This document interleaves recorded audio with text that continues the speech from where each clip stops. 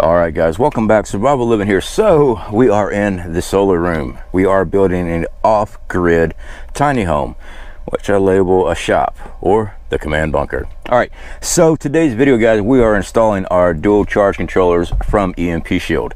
So I already have one wired up. We had recently done a video, well, actually about a year ago, and we installed this on our trailer because we had a solar grid set up on that, and this is to protect our charge controllers up here. Now, let's go and talk about what these things are, and then we'll get into the installation of this.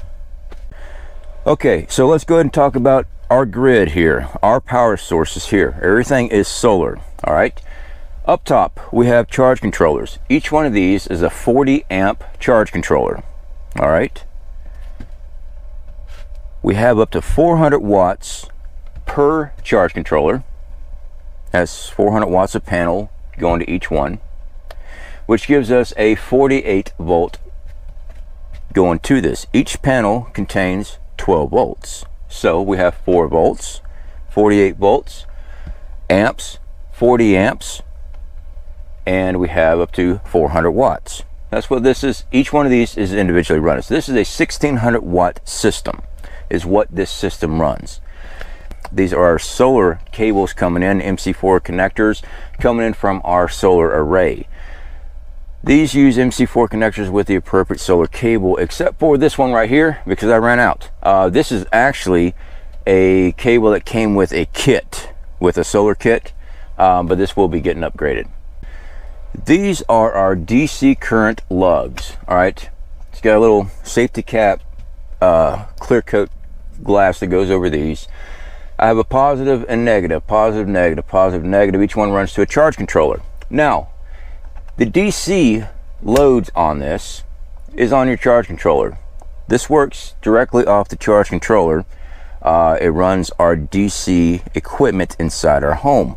Now, our home, all of our wall outlets that we're using appliances on are running through our large inverters, which runs out of the battery banks, which runs through our fuse panels. Up here, we have these bricks. These lugs, these are DC current lugs. They wire directly into the DC load side of the charge controllers, each one. Each one is set up for an individual room throughout the house. I set this up so that if anything was to fail, I'll only lose 1/4 of my power coming into my home. 3/4 of the house is still operational. That's why this system is set up like this. Individual breakers for each room. Yeah, so that's why we've done it this way. I know, mad scientists here. There are other ways of doing this. This is my plan though. I like having individual systems. That way if I lose one, I don't lose the whole thing. That's the way I look at it. All right, moving on. So this runs all of our DC equipment, our lights, our cell phone chargers, anything that we use DC current for is these bricks. All right, so DC amperage inside our house is very low. These here are rated at 60 amps each. We only have 40 amps coming through, so we're good. We always build over, that way our input coming in doesn't fry any of our system. Okay, so that is taking care of that. That is where our dual charge controllers, our EMP Shield, protects that system right up here. All right, this system, these dual charge controllers are set to protect up here, protect all of our lines coming from our DC, all of our light and all of our plugs that use DC. That's what the dual charge controller EMP Shield's for. Below is our fuse boxes. All the major outlets in the house runs to these 3 fuse boxes. All right, and then that goes into, so these 600 watt lugs, back at the charge controller, you have up here batteries. All right, so each one of these is coming down, hooking up here. This is 600 amp. Each one of these is only 40 amps, but I want heavy duty. So moving from here, like I said, goes to the batteries. We have these huge battery cables that run down into the battery system. That is giving us all the connection of our charge controller into one cable, leaving the lugs straight into our battery banks. Now below, let me swing you down. There we go. We have more of the 600 amp battery lugs. Each one of these inverters is tied into these. All right, so when our inverters draw power, they got to come from somewhere, which is the battery. So we went to these 600 amp lugs. Each one's tied to these 600 amp lugs with these large battery cables connecting to our battery bank. So everything must hit a heavy duty lug outlet. That way nothing burns out, nothing fries. Let's go back up top. Coffee. So as you see, the battery bank is not extremely large. There's 800 amps right now.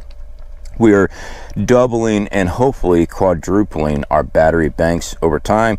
Let's face it, batteries are not cheap. They're about $170 a pop for the batteries that we use. So we're still working on that. Now, EMP Shield has sent us some paperwork and stuff with a package for our dual charge controller protector here. Here we go. This is instructions. Very simple walkthrough instructions. It goes over your charge controller, what wires you plug into on the lug, where it goes to the battery, where it goes to the solar. Everything you need is right there. So what we've done, oh yeah, they also gave us a nifty sticker. What we've done, went ahead and wired this one up, and I ran it through here. Now, to help you guys to actually see the wiring process, we're not going to run it behind anything. I'm going to take the actual wires and run it for you. Now, I do have a green wire here. 5 wires come out of the dual charge controller. The green is your ground.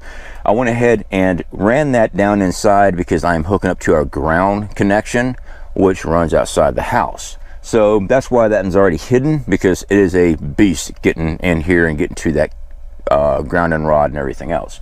So we have the other 4 wires. We have a red and a black. We have a red with a black stripe and a black with a red stripe. So you have a positive and negative set. Okay, so what we're going to do, we're going to go ahead and measure this out. Since I am just running this up here on the outside, I'd clip it there if I was running the outside. But since I am going to eventually run this all the way through, we're going to use the full length. Red and black. This is red with a black stripe, so that's our hot. Black with a red stripe, that is going to be our negative. We're going to go up to the top lug, first lug. It is the solar lug. It has a big old solar panel on it. Our red is going to connect to the red. Our black is going to connect to the negative. All right, our black there. That is tying in and protecting this charge controller here, and it's protecting all of our DC outlets here. So let's go ahead and wire this up.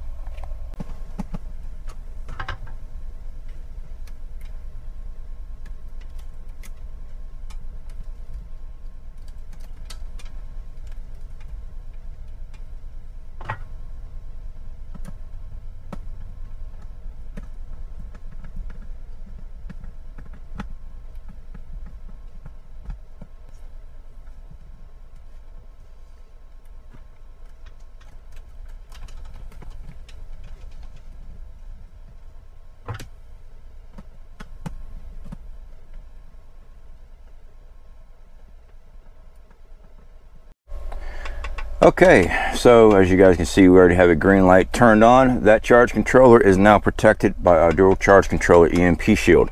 Like I said, we got a lot of extra cables here. That's because we are going to run this into the wall.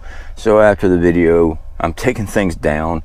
I had pre-drilled holes because I was just going to fish tape a wire in, but the insulation is packed so heavy behind this wall because we're in Florida. I couldn't get it in there. So I do have screws that we use to just pop the panel off, run the wire, put the screws back on. So that's exactly what we'll do. So we're going to set this over here out of the way, just like that. That charge controller here is now tied into DC number 2. It is safe. Next up, we have the red and black cable, and we're going to do the exact same process over here. Very simple to do. Just unscrew, slide it in, tighten it down, you're good. Okay, so we have our wiring here. We're just gonna tuck this out of the way just for now so I can show you guys everything that we got. We have 4 set of green lights. That is covering 4 charge controllers. Each system is independent, okay? So this one here runs this charge controller, DC1 over here, DC2 here, DC1 over here. Now if I turned it differently, you know, just depends on how your organization skill and how you want it. You could go 1 2 1 2. I did it backwards only because I'm dyslexic. It really doesn't matter as far as which one it comes in. Depends on your organization skill and how you want to do it. But that just protected all of our DC input that runs in our house. Protects our charge controllers. You have to have a charge controller to run a solar system. If you do not use a charge controller on a solar grid at nighttime, your solar panels will bleed out your batteries. You'll have dead batteries in the morning. Number 2, without a charge controller, you can actually overfry your system. You ever heard of solar batteries catching on fire and exploding? That's because people are charging up their systems without something to control the amperage coming in. That's why you have charge controllers. So that protects that. That protects all of our electrical running throughout the house with our DC. Now, I know you're going to ask about the inverters and the fuse boxes and stuff. These dual charge controller protectors from EMP Shield, that does not cover that. That covers just the DC side of this up here and throughout the house. All of our AC, how do we protect that? Well, EMP Shield also has the whole home EMP Shield. That covers your AC current, your inverters, your fuse boxes, the lines going out that way. So we still have to get that to protect our grid. All right, we only have half of our grid protected, all of our DC equipment. But when it comes to our AC usage, our inverters, everything that's hooked up to these fuse boxes, our air condition, our heater, the wall outlets, TVs, computers, all that stuff, we still have to protect that. That is where the whole home units come in. So we will be getting hold of those and installing that as well. Also, we have the new micro EMP Shield for vehicles. That's coming in a couple of days. We'll be doing an install video on that as well. Now guys, if you are interested in EMP Shield for your solar grid, your home, your vehicle, whatever it is that you want to protect, if you use our promo code CFPEMP, you actually get $50 discount. All right, we make commissions off of anything we sell. People use our links. We've always been open about that. You actually help us out when you actually purchase through us. But building your own grid, you have to have a way of protecting that grid. The reason why we build off grid is so that when the grid goes down, we're protected. This is to keep us protected from lightning strikes, EMPs, coronal mass ejections. That's what these things are for. That's what we are preparing for. All right, guys, definitely appreciate you hanging out with me. Again, check out EMP Shield. Links down in the description. Hey, tell them I sent you. Put that promo code in. You get yourself a discount. And you help us out here. All right, speak to y'all later.